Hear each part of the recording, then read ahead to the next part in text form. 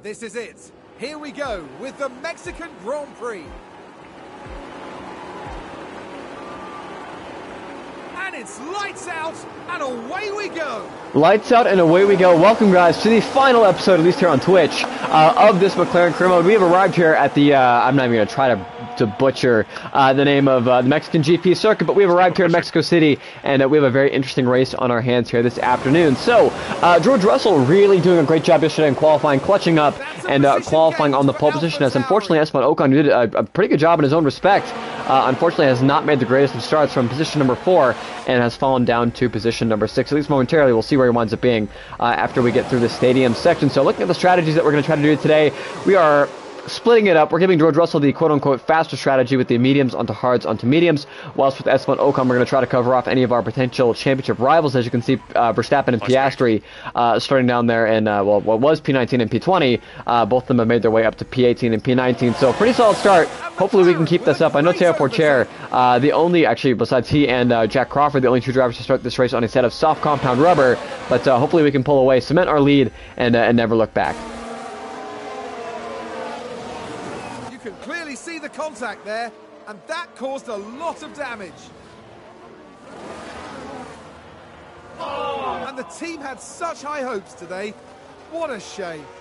Wow, so championship leader Alexander Albon has crashed into the back of Yuki Tsunoda. Tsunoda better get out of the thing. That thing is on fire at the moment, but both those drivers are out of the race, and now a safety car has been called. So it didn't take long for somebody to make a mistake and throw themselves into a barrier. Thankfully, we were able to avoid any sort of collection or any sort of part of being involved in that crash. But yeah, safety car has been called. I will see you guys at the restart. Like waiting. Thankfully, at least for ourselves, those soft tires are starting to go over the cliff just a little bit.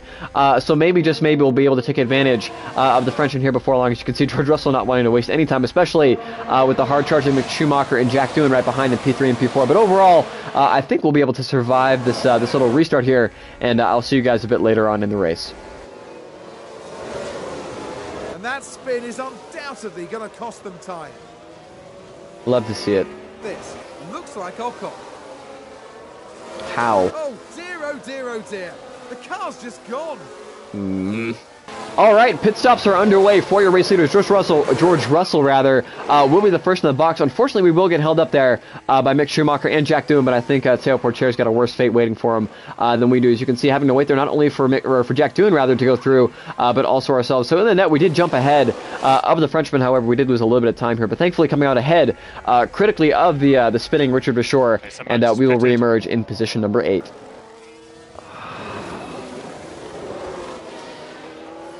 Of course. It's a collision. Let's really? take a look at the replay. Now, I don't even want to see it again. So somehow we've managed to survive, but there is massive damage under the car. I mean, yeah, this is basically going to be race over here for George Russell. Thankfully, the engine managed to survive, but a 5-second penalty here for George Russell for getting torpedoed. Nice. All right, some of your other leaders on the conventional one-stop strategy, like what we have going on here with Esteban Ocon, have made their way into the pit lane. So Zhou Guanyu, Jane Daruvula, Zane Maloney, as well as Dennis Hauger and Richard Verschoor all coming in for their presumably one and only pit stop here this afternoon. So that's going to cycle Lando Norris to the race lead, although I believe he and Esteban Ocon still need to make their first pit stops in this race. So that will actually leave Teo Porcher all by his lonesome out on an island up here in the net race lead in position number 3.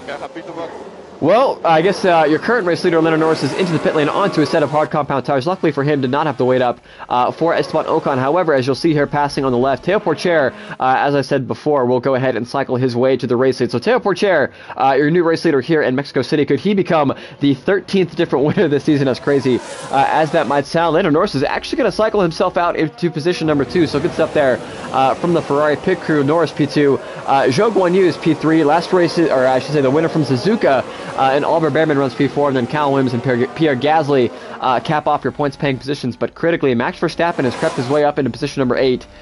We might just be screwed here, guys. You can clearly see the contact there, and that caused a lot of damage. No kidding. So the crazy race just continues to get crazier. Lando Norris on fire, the second driver that we've had on fire this race, is out. Okay, here's the... You guys already saw it. You already know what happened. So, Lando Norris is now out of the race, and a full course yellow has been called. That's going to neutralize the field and eliminate Teo Porcher's massive advantage over the field. It's also going to allow other drivers to come back into this race. Other drivers needing to come into the pit lane, like Callum Williams, to repair damage. Same goes for Mick Schumacher here in position 13. This is basically going to throw a massive wrench into this race's outcome. We'll see what happens after everything gets sorted itself out, but... oh my goodness. But yeah, Porcher waiting a long time, actually going just now as we make our way down to turn number 1. But yeah, an Alfa Romeo leads 2 Mercedes, followed by a Haas, a Red Bull, and an Alpine. Do we have any more accidents in store? All right, so thankfully the damage might have just been limited. So Pierre Gasly and Max Verstappen both coming into the pit lane this time by. Gasly coming off his win at Coda will go ahead and make his way back onto the racing surface. Thankfully for ourselves, Verstappen has... someone locked up. Oh, it's Porcher. Oh my God. What convenient timing. Now let's watch this. The Alfa Romeo involved in this one. Oh, and there's the lockup. That's the last thing they'll have wanted. Dear me, they won't have been expecting that. Oh no, and there's the crash. Mark my words, there'll be questions asked about that later. Oh! The team are really disappointed with that. Oh my God! God! Set them back too badly. I can't believe what I just saw. I cannot believe what I am seeing just now. Every time that I get a little freebie, the game just takes it away. So Oliver Behrman, Callum Williams, Zhou Guanyu, and Teo Porcher are all going to come or make their way into the pit lane. Porcher's going to come in again. Or Porcher's already coming in either way. I'm losing my mind here. So Oliver Behrman, the winner from Suzuka, is going to make his way back out onto the track in P8 on a brand new set of soft compound rubber, right behind the 3 medium compound tired runners of Verstappen, Gasly, and Jack Doohan, who are going to cycle their way onto the back of the queue. I have no words. I have absolutely no words for what I'm seeing. I'm just going to fast forward, and I'll see you guys at the restart. All right, safety car is going to come in this lap. So Zane Maloney, Richard Verschoor, Jane Daruvula, and somehow Dennis Hauger find themselves in the top 4. They are all in an old set of hard compound tires. Jack Doohan, Pierre Gasly, and Max Verstappen all on a new-ish set of medium compound tires. And Oliver Behrman in P8, look for him, your winner from Suzuka, to make his way up the field quickly on that brand new set of softs, as well as Callum Williams, Teo Porcher. Piastri runs 11th on an old set of hards, and then Zhou Guanyu, Vesti, Crawford, Schumacher round out your field. I don't know, I was going to say, can this race get any crazier? Richard Verschoor going up the inside of Zane Maloney here at turn number 1. It looks like Maloney's going to chop him off. An accident this late in the race would be absolutely catastrophic for all of these drivers. Oh my God, no way. No way, that's Daruvula. Let's have a look. Dude. Now look at this. It was the Alpha Tauri driver involved. Look at that. They've spun their car.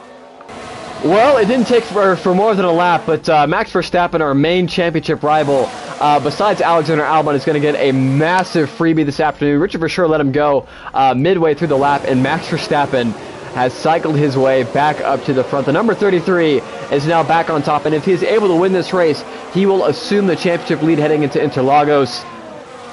I am sick to my stomach right now.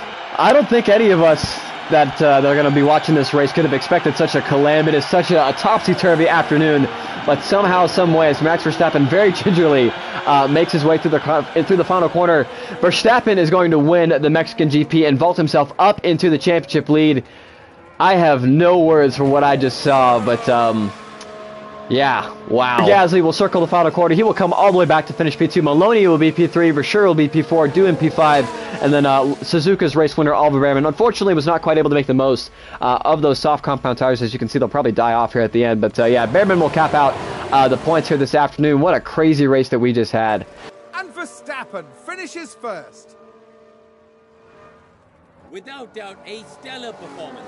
Something that'll be seen as a real highlight this season.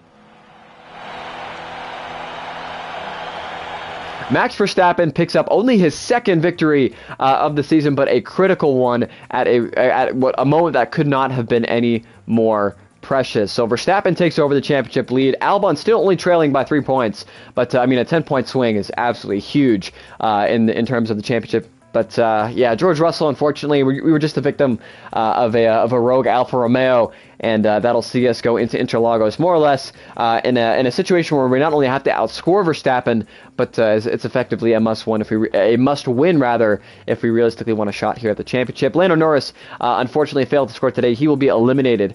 Actually, no, he's still alive. He just needs to hope Verstappen fails and falls on his face. But either way, Lando Norris remains still in contention for the championship in position number 4. Pierre Gasly obviously has already been eliminated. However, he improves his standing up to P5 as he gets his second straight podium in a row. Oscar Piastri falls to P6 for sure with 3 points to his tally, actually jumping ahead of Mick Schumacher, who falls to position number 8. Esteban Ocon was leading this race with Zhou Guanyu. They had pulled away. It was going to be a battle between them and Zane Maloney, and unfortunately just got on the bad side of a torpedoing. So, yeah. Unfortunate for him, but yeah, still P9 in the championship. Zane Maloney kind of just let all the craziness happen around him. He's finally back on the podium for the first time in quite a little while. Good stuff from the Barbadian. Actually, did he finish the podium? Yeah, he finished P3. So good stuff there from the Barbadian.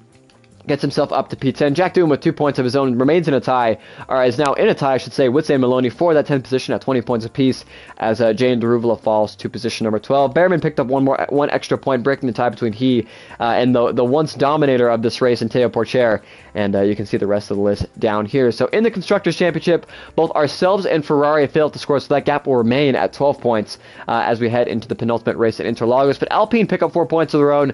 They keep their championship hopes alive, and I believe with that result, Red Bull still have a mathematical chance of fighting for this championship. So keep an eye on the Milton Keynes outfit there in position number 4. Mercedes pick up 6 points to break the tie between themselves and AlphaTauri. Haas pick up 2 to further distance themselves from Alfa Romeo, and Williams just tacking on that extra point, getting really, really close to Alfa Romeo there for position number 8. So the craziest, I'm going to call it right now, in the 10 seasons that I've done this career mode, this was the craziest race that we've ever had. Unfortunately, we were on the bad end of it, but that's just how things go. So unfortunate for ourselves. Hopefully we can rebound in a more or less must-win situation heading into Interlagos.